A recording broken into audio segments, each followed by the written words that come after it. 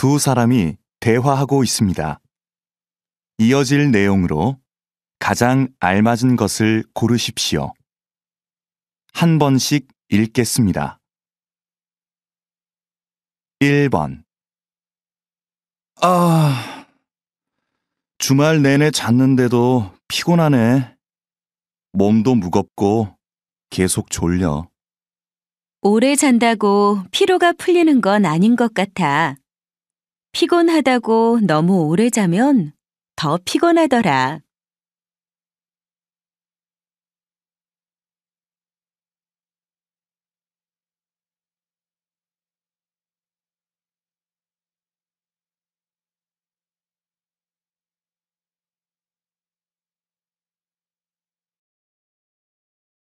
2번.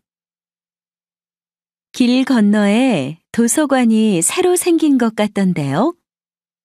아직 안 가보셨어요? 책도 많고 시설도 아주 좋더라고요. 건물 뒤편에는 작은 공원도 만들어 놔서 산책도 할 수 있던데요.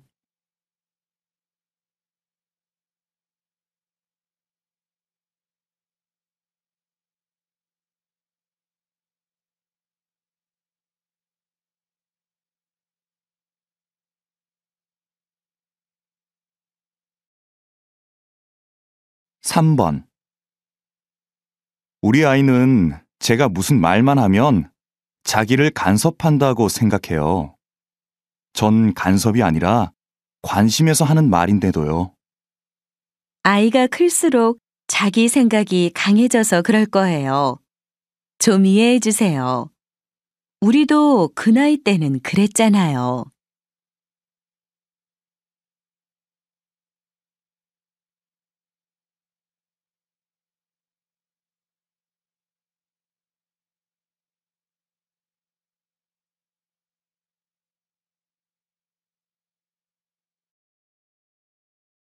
4번. 그럼 오늘 회의 결과를 정리해서 계약서를 준비하겠습니다.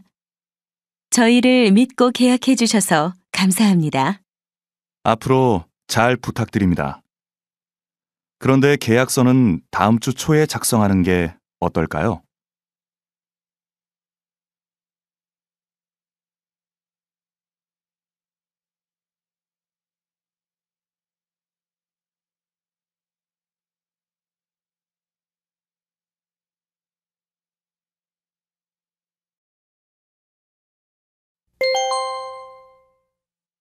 다음은 무엇에 대해 이야기하고 있습니까? 가장 알맞은 것을 고르십시오. 한 번씩 읽겠습니다. 5번. 오랫동안 입지 않았던 코트 안에서 비상금을 발견했을 때, 길을 걷다가 우연히 제일 좋아하는 노래를 들었을 때, 정류장에 도착하자마자 타야 할 버스가 왔을 때, 이런 일은 생각만 해도 기분을 좋게 만듭니다. 행복과 즐거움은 멀리 있는 것이 아닙니다. 우리 주변에서 일어나는 이런 소소한 일들에서도 행복을 찾을 수 있는 것입니다.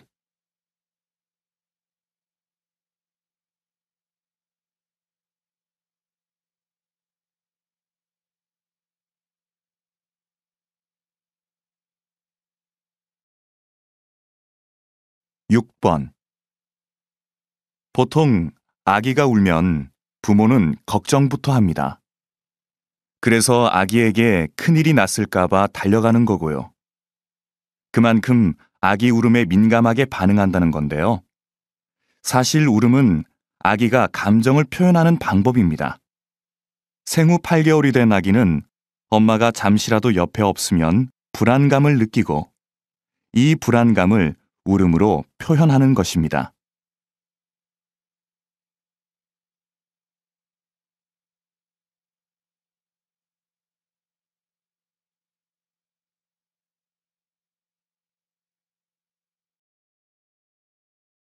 7번.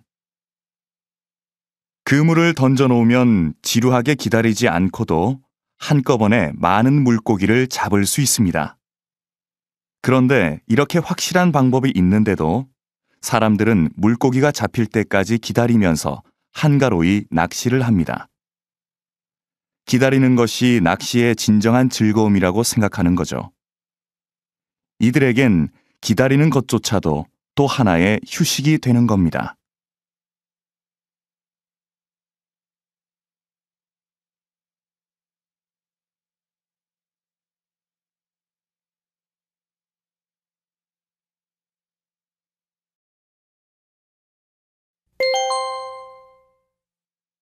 다음을 듣고 들은 내용과 같은 것을 고르십시오.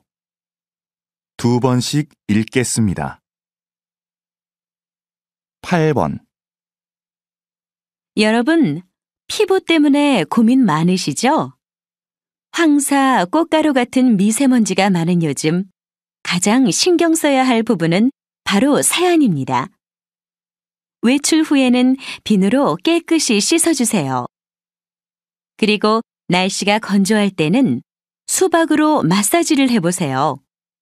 수박 껍질의 하얀 부분이 보습 효과가 뛰어나거든요. 또 딸기 마사지는 수분 공급과 여드름 치료에 좋습니다. 세안과 과일로 봄철 피부 관리 한 번에 끝내세요. 다시 들으십시오.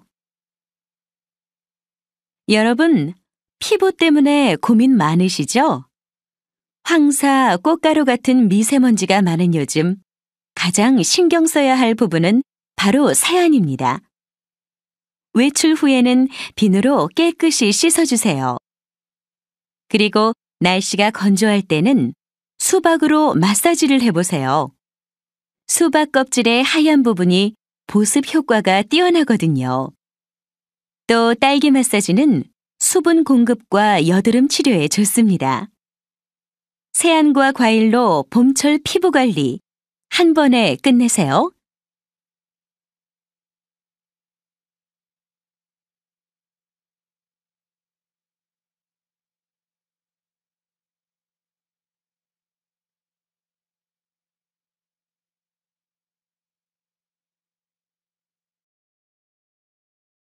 구 번. 사람들은 누군가를 판단할 때 자신의 느낌이나 인상을 유지하고 싶어 합니다. 그래서 자신의 판단과 다른 것은 무시하고 같은 것에만 주목하려 합니다. 어떤 사람에게 성실하다는 인상을 받았을 때는 상대가 자신의 생각과 다르게 행동해도 애써 무시해버립니다. 마찬가지로 이기적이라는 인상을 받았을 때에는 상대가 아무리 부드럽고 예의 바른 행동을 하더라도 그걸 쉽게 받아들이지 않지요. 다시 들으십시오. 사람들은 누군가를 판단할 때 자신의 느낌이나 인상을 유지하고 싶어 합니다. 그래서 자신의 판단과 다른 것은 무시하고 같은 것에만 주목하려 합니다. 어떤 사람에게 성실하다는 인상을 받았을 때는 상대가 자신의 생각과 다르게 행동해도 애써 무시해버립니다. 마찬가지로 이기적이라는 인상을 받았을 때에는 상대가 아무리 부드럽고 예의 바른 행동을 하더라도 그걸 쉽게 받아들이지 않지요.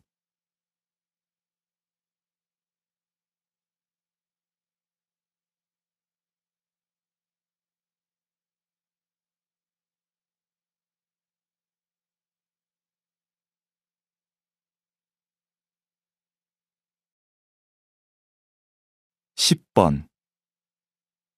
텃밭을 이리저리 옮길 수 있냐고요? 네, 가능합니다. 텃밭 버스가 있으니까요. 이것은 채소 텃밭이 버스의 지붕으로 옮겨진 것인데요. 이것이 주는 효과가 기대 이상이었다고 합니다. 탄소를 줄여 도심 속 공기를 맑게 해준 것은 물론이고 버스의 실내 온도를 3.5도나 낮추어 주었다고 하네요. 그 효과가 커서 이 텃밭을 소형차와 화물차 등에도 적용할 예정이라고 합니다. 다시 다시 들으십시오. 텃밭을 이리저리 옮길 수 있냐고요? 네, 가능합니다. 텃밭 버스가 있으니까요. 이것은 채소 텃밭이 버스의 지붕으로 옮겨진 것인데요. 이것이 주는 효과가 기대 이상이었다고 합니다. 탄소를 줄여 도심 속 공기를 맑게 해준 것은 물론이고 버스의 실내 온도를 3.5도나 낮추어 주었다고 하네요. 그 효과가 커서 이 텃밭을 소형차와 화물차 등에도 적용할 예정이라고 합니다.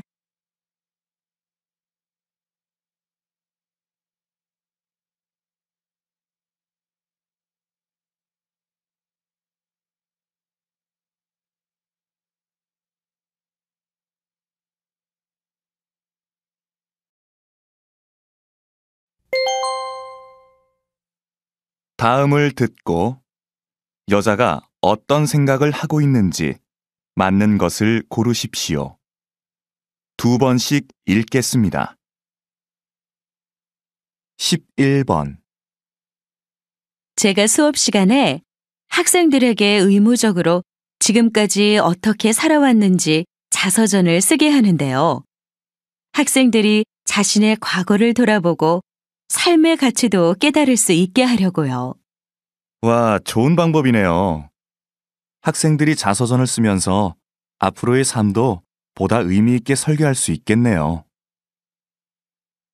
다시 들으십시오. 제가 수업 시간에 학생들에게 의무적으로 지금까지 어떻게 살아왔는지 자서전을 쓰게 하는데요. 학생들이 자신의 과거를 돌아보고 삶의 가치도 깨달을 수 있게 하려고요. 와, 좋은 방법이네요. 학생들이 자서전을 쓰면서 앞으로의 삶도 보다 의미 있게 설계할 수 있겠네요.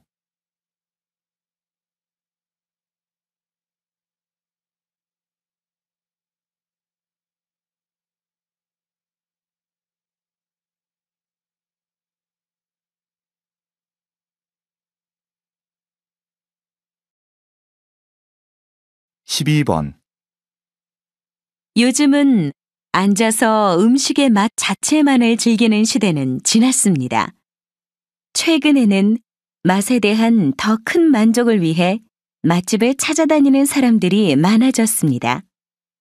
적극적으로 맛집을 찾아가서 그 맛을 음미하고 자신만의 음식 지도를 만드는 사람들도 있다는 거지요. 이제 먹는다는 것이 일상적인 반복 행위가 아닌 기쁨을 주는 문화적 행위로 자리를 잡게 된 것입니다. 다시 들으십시오. 요즘은 앉아서 음식의 맛 자체만을 즐기는 시대는 지났습니다. 최근에는 맛에 대한 더 큰 만족을 위해 맛집을 찾아다니는 사람들이 많아졌습니다. 적극적으로 맛집을 찾아가서 그 맛을 음미하고 자신만의 음식 지도를 만드는 사람들도 있다는 거지요. 이제 먹는다는 것이 일상적인 반복 행위가 아닌 기쁨을 주는 문화적 행위로 자리를 잡게 된 것입니다.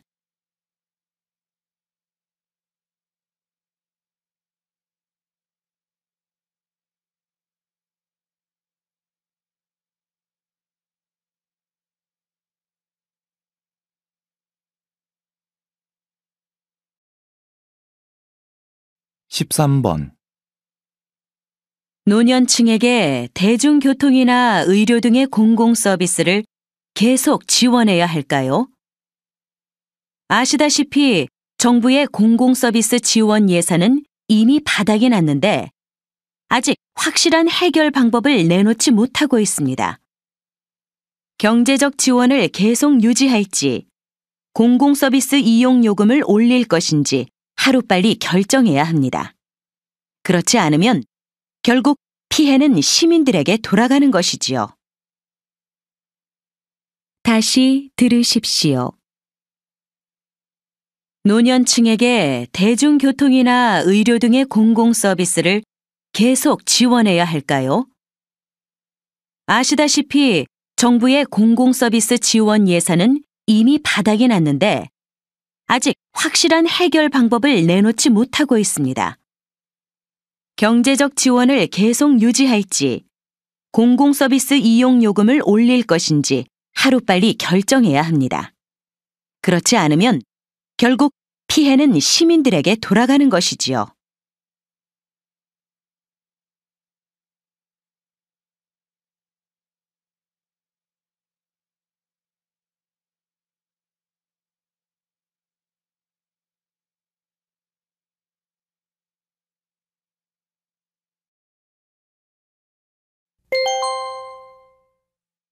다음 그림을 보고 가장 적절한 대화를 고르십시오.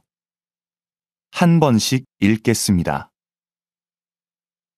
14번 1번 4인용 텐트 하나 사러 왔는데요. 설치하기 쉬운 게 있다던데요. 이거 한번 보시겠어요? 설치도 쉽고 가격도 저렴해요. 그래요? 마음에 들긴 한데 다른 것도 좀 보여주세요. 2번 우선 바닥에 이걸 깔아서 습기가 올라오는 걸 막아야겠어. 바닥에 나뭇잎도 깔면 어때? 푹신하고 좋을 것 같은데. 그럼 아이들 데리고 나뭇잎 좀 모아다 줘. 난 가방에서 텐트 꺼내고 있을 테니까. 3번 이쪽에서 잡고 있을 테니까 그쪽에서 좀 당겨봐. 지금보다 더 당기라고? 이 정도면 됐어? 됐어. 이 정도면 바람이 불어도 끄떡 없겠어. 4번 텐트가 생각보다 넓고 정말 아늑한데? 너도 빨리 들어와 봐. 응.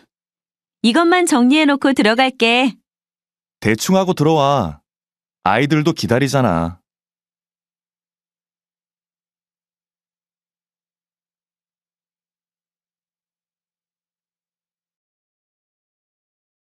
15번 1번 팔걸이가 있는 걸 찾으시면 이 의자는 어떠세요? 괜찮은 것 같아요. 의자 다리도 튼튼하고요. 한번 앉아보셔도 돼요. 2번 이 부분에서 3cm 정도 여유를 두고 다리를 붙이셔야 돼요. 이쯤 붙이면 될까요? 너무 가깝나? 우선 설명을 마저 끝내고 제가 봐드릴게요. 3번 다 완성하셨죠? 이제 의자 다리부터 칠을 해보세요.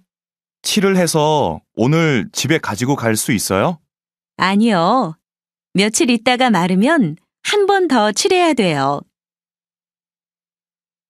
4번 큰 가구부터 위치를 먼저 잡으시고요. 그럼 가구는 색깔보다는 높이를 먼저 생각해야 하는군요. 네. 이렇게 하면 방에 가구를 배치하는 일이 더 쉬워지거든요.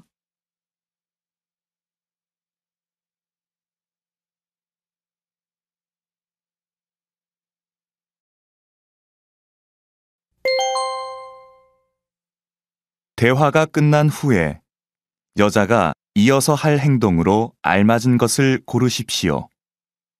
2번씩 읽겠습니다. 16번 김소영 씨, 한국 식당에서 송별회 하는 거죠? 아까 부장님이 물어보시던데요. 금요일에는 손님이 많아서 예약이 꽉 찼다고 하던데요. 그래요? 거기가 조용해서 좋은데. 송별회 일정을 목요일로 옮기면 어떨까요? 회의 끝내고 바로 식당으로 가면 될 것 같은데요. 글쎄요. 부장님께 시간이 되는지 먼저 여쭤볼게요. 그럼 식당 예약도 다시 알아봐줘요. 참, 어제 산 선물 잊지 말고요. 네, 걱정 마세요. 잘 챙겨갈게요. 다시 들으십시오. 김소영 씨, 한국 식당에서 송별회 하는 거죠?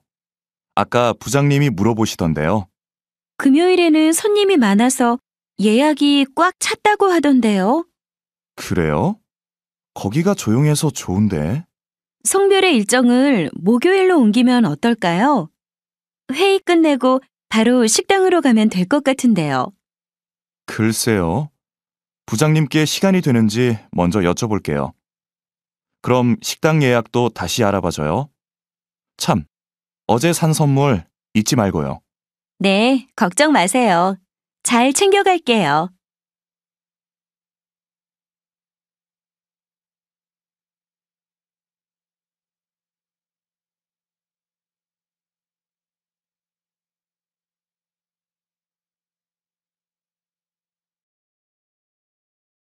십칠 번 대학원 입학원서 접수하러 왔는데요. 서류 가지고 오셨죠? 저 입학원서하고 연구계획서는 있는데 추천서가 빠졌네요. 정말요?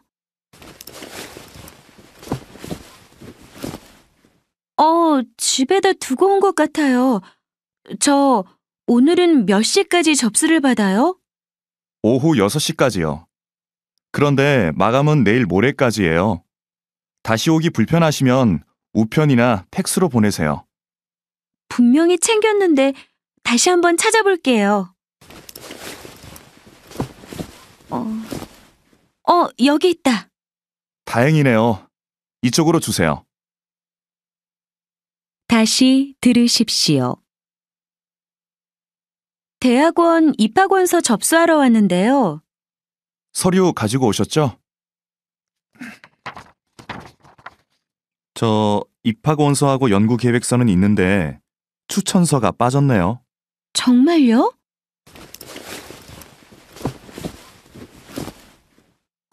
집에다 두고 온 것 같아요. 저 오늘은 몇 시까지 접수를 받아요? 오후 6시까지요. 그런데 마감은 내일 모레까지예요. 다시 오기 불편하시면 우편이나 팩스로 보내세요. 분명히 챙겼는데 다시 한번 찾아볼게요. 여기 있다. 다행이네요. 이쪽으로 주세요.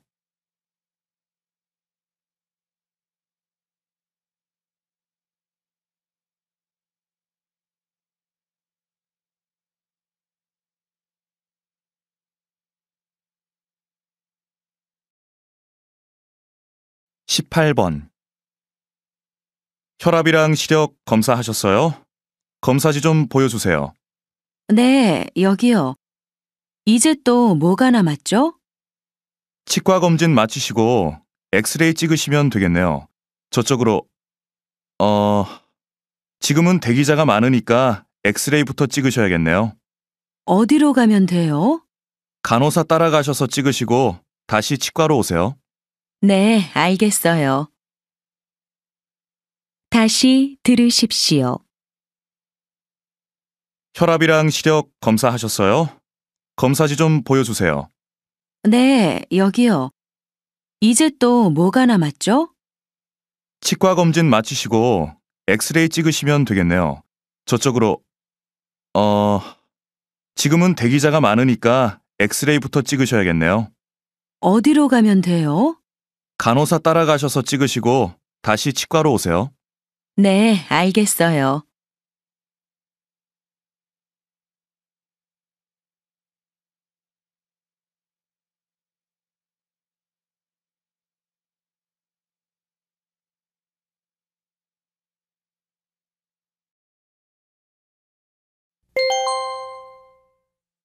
다음 뉴스를 듣고 알맞은 제목을 고르십시오. 2번씩 읽겠습니다. 19번. 많은 여성분들 높은 하이힐 때문에 고생하신 적 있으실 겁니다. 아침마다 건강과 아름다움 사이에서 고민하시나요? 그런 분들을 위해 굽높이를 조절할 수 있는 구두가 나왔습니다. 버튼만으로 2에서 10cm까지 굽 조절이 가능합니다. 출근 시간에 늦어 뛰어갈 때, 계단을 오르내릴 때 굽을 낮게 조절해 보세요. 편안하게 다니실 수 있을 겁니다. 직장에 도착하면 굽을 높여 맵시를 살릴 수도 있고요. 이제 굽 조절 하이힐로 2마리 토끼를 잡아보세요. MBS 김철수입니다. 다시 들으십시오. 많은 여성분들 높은 하이힐 때문에 고생하신 적 있으실 겁니다. 아침마다 건강과 아름다움 사이에서 고민하시나요? 그런 분들을 위해 굽 높이를 조절할 수 있는 구두가 나왔습니다. 버튼만으로 2에서 10cm까지 굽 조절이 가능합니다. 출근 시간에 늦어 뛰어갈 때, 계단을 오르내릴 때 굽을 낮게 조절해 보세요. 편안하게 다니실 수 있을 겁니다. 직장에 도착하면 굽을 높여 맵시를 살릴 수도 있고요. 이제 굽 조절 하이힐로 2마리 토끼를 잡아보세요. MBS 김철수입니다.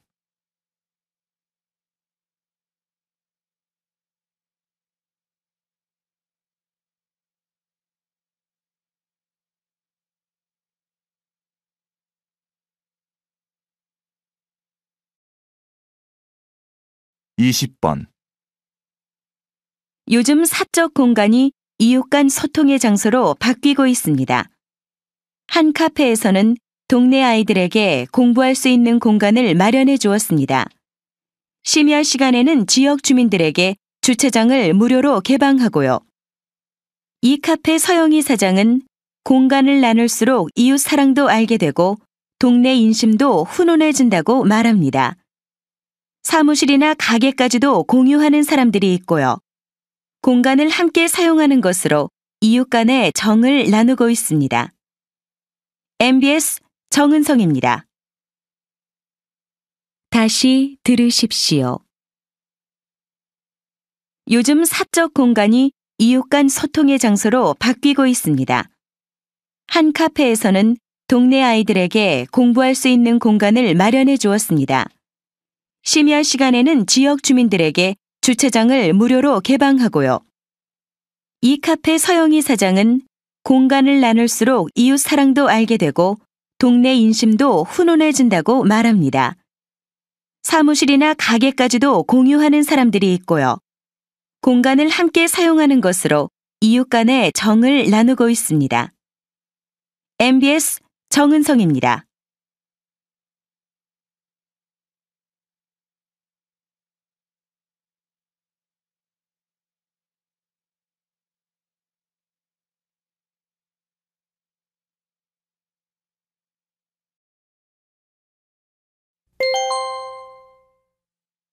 다음 방송을 듣고 물음에 답하십시오. 2번 읽겠습니다. 주변 사람들이 전화하는 모습을 자세히 보신 적 있으십니까? 아마 다양한 모습을 보실 수 있을 겁니다. 통화를 하면서 책상 위에 먼지를 쓸어 모으는 깔끔형, 왔다 갔다 하면서 통화하는 산책형, 그리고 통화를 하면서 계속 무엇인가를 쓰는 낙서형. 여러분은 이 중에 어느 유형에 속하십니까? 뇌신경 학자들의 말에 따르면 이 3가지 유형 중에서 낙서형이 제일 많다고 합니다. 왜 그럴까요?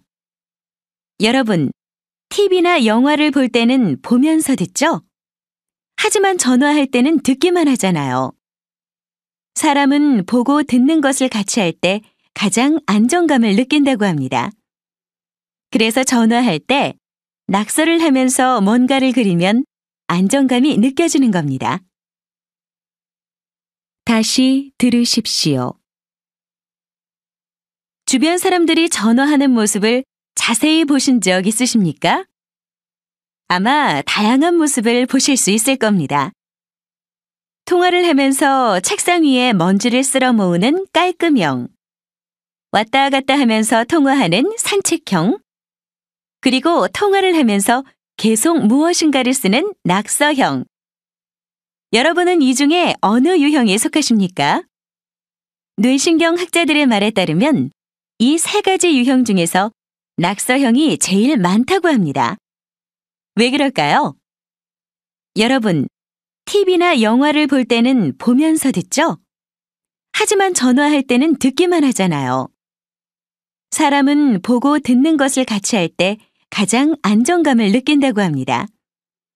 그래서 전화할 때 낙서를 하면서 뭔가를 그리면 안정감이 느껴지는 겁니다. 21번.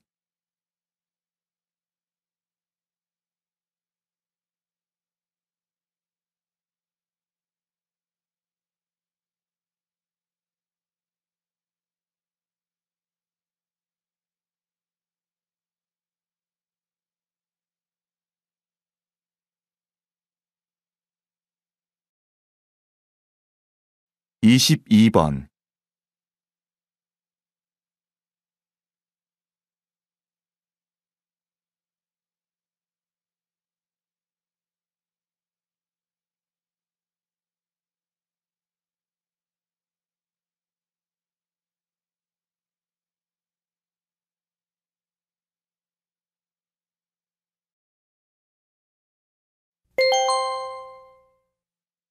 '다음 강연을 듣고 물음에 답하십시오.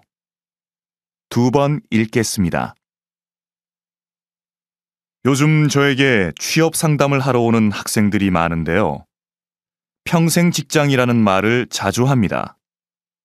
정년까지 다닐 수 있는 안정된 직장을 원하는 거죠. 그런데 많은 학생들이 안정된 직장이 곧 좋은 직장이라고 믿고 있었습니다. 남학생의 경우가 더 그랬는데요. 과연 어떤 직장이 좋은 직장일까요? 제 이야기를 들려드리겠습니다. 제가 처음 등산용품 시장에 뛰어들었을 때만 해도 이곳은 거의 불모지나 다름없었습니다.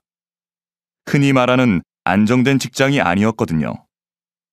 하지만 산을 좋아하는 제 적성에 딱 맞는 일이었습니다. 저에게는 재미있게 일하는 것이 중요했으니까요. 그것이 아니었다면 벌써 이 길을 포기했을 겁니다. 평생 직장이요? 우선 내가 무엇을 즐겁게 할 수 있느냐를 생각해 봐야 하는 거 아닐까요? 그래야 정년까지 그곳에 머물 수 있을 테니까요. 다시 들으십시오. 요즘 저에게 취업 상담을 하러 오는 학생들이 많은데요. 평생 직장이라는 말을 자주 합니다. 정년까지 다닐 수 있는 안정된 직장을 원하는 거죠.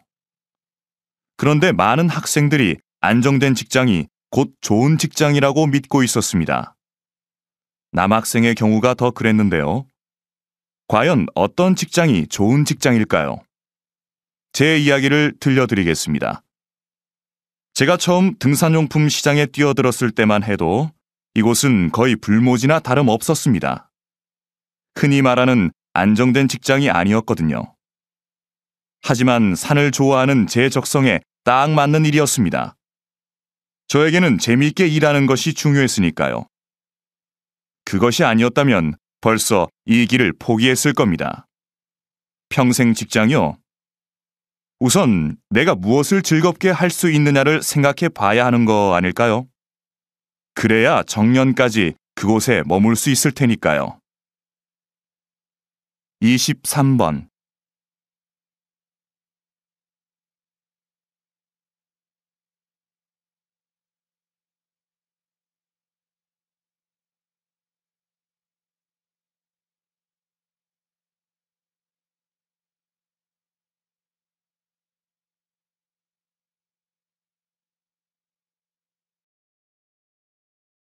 24번.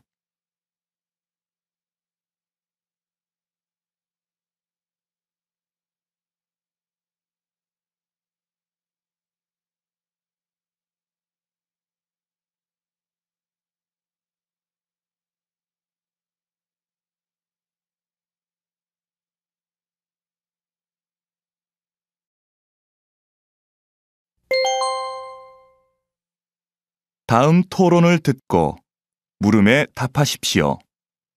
2번 읽겠습니다. 요즘 오락 프로그램에서 자막이 사용되는 것을 많이 볼 수 있습니다. 오락 프로그램은 보통 재미로 보는데 이때 자막이 있으면 오히려 즐기는데 방해가 됩니다. 읽어야 한다는 부담이 더해지니까요. 중요한 정보가 아니라면 저는 가급적 자막이 없으면 좋겠습니다. 오락 프로그램에서 자막은 뉴스처럼 정보를 전달하기 위한 것이 아닙니다. 텔레비전 시청의 즐거움을 위한 것이지요. 자막을 넣어 상황을 더 유쾌하게 만들고자 하는 것이니까요. 또 길이가 짧은 단어나 간단한 표현으로 제시되니까 부담도 적습니다. 다만 재미를 위해 줄임말이나 유행어가 자주 사용되는데 이때 잘못된 표현이 사용되지 않도록 주의하였으면 좋겠습니다. 다시 들으십시오. 요즘 오락 프로그램에서 자막이 사용되는 것을 많이 볼 수 있습니다. 오락 프로그램은 보통 재미로 보는데 이때 자막이 있으면 오히려 즐기는데 방해가 됩니다. 읽어야 한다는 부담이 더해지니까요. 중요한 정보가 아니라면 저는 가급적 자막이 없으면 좋겠습니다. 오락 프로그램에서 자막은 뉴스처럼 정보를 전달하기 위한 것이 아닙니다. 텔레비전 시청의 즐거움을 위한 것이지요. 자막을 넣어 상황을 더 유쾌하게 만들고자 하는 것이니까요. 또 길이가 짧은 단어나 간단한 표현으로 제시되니까 부담도 적습니다. 다만 재미를 위해 줄임말이나 유행어가 자주 사용되는데 이때 잘못된 표현이 사용되지 않도록 주의하였으면 좋겠습니다. 25번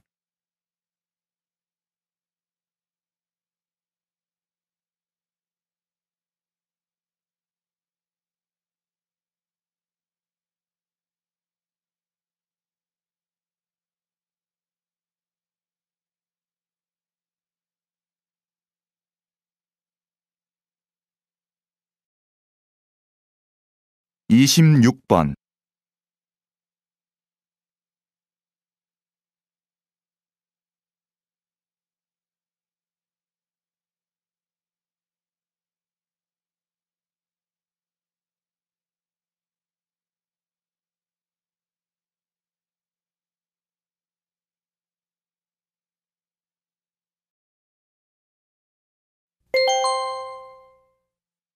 다음 논평을 듣고 물음에 답하십시오.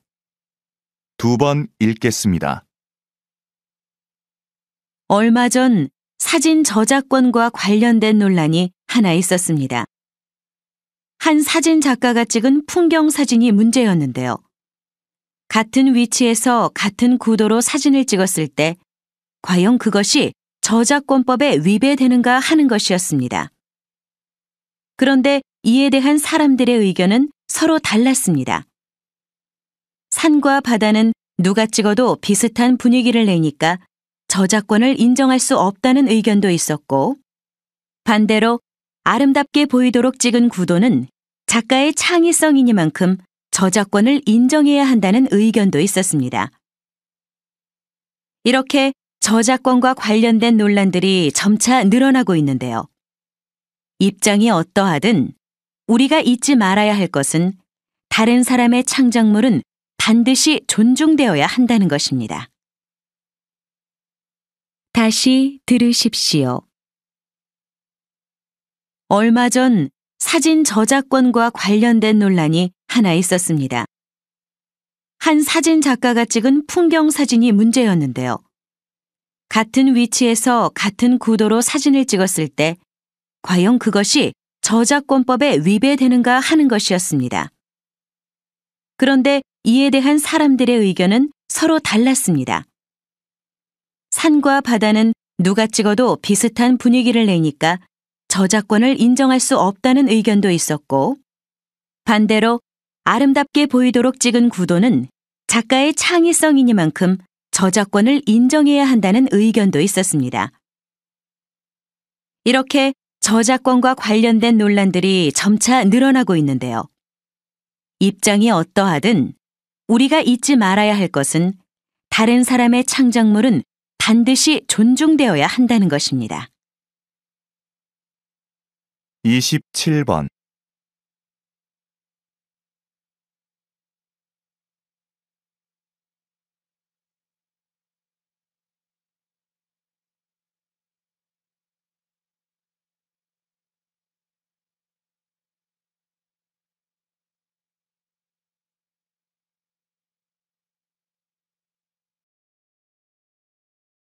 28번.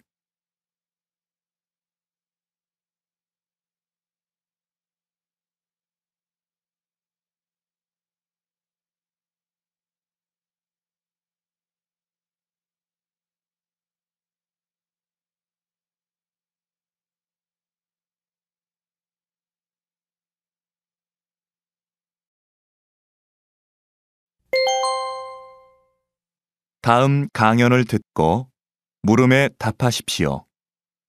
2번 읽겠습니다. 그렇다면 이것이 생겨난 이유를 알아볼까요? 무늬는 우리가 생각할 때 아름다움을 표현하는 것이라고 생각합니다. 그렇지만 동전의 경우는 좀 다릅니다. 처음에 동전은 금과 은으로 만들었기 때문에 동전의 앞뒤를 미세하게 깎아서 내다 파는 사람들이 생겨났습니다. 그래서 이를 막고자 동전에 무늬를 넣은 것입니다. 동전을 깎았을 때 무늬가 없어지면 금방 알아차릴 수 있었겠죠? 사례를 하나 더 들어볼까요? 의자도 사실은 실용성을 목적으로 만든 것이 아닙니다. 신분을 구분하기 위한 것이었답니다.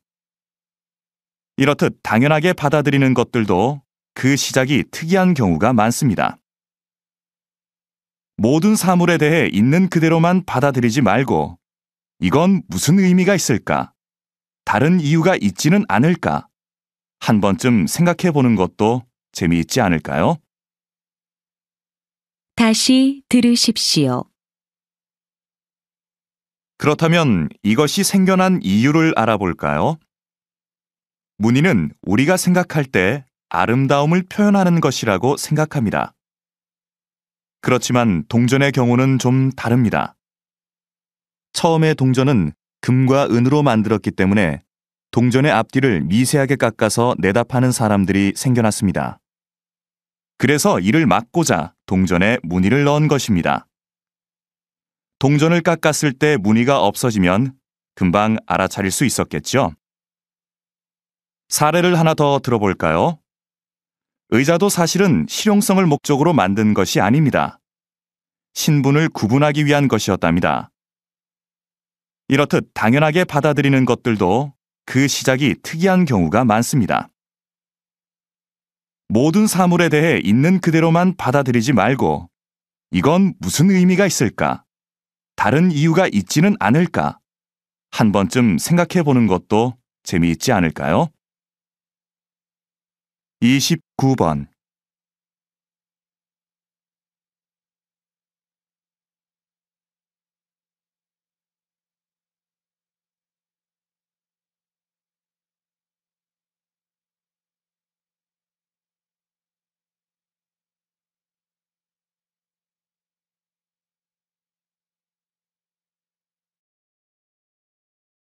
(30번)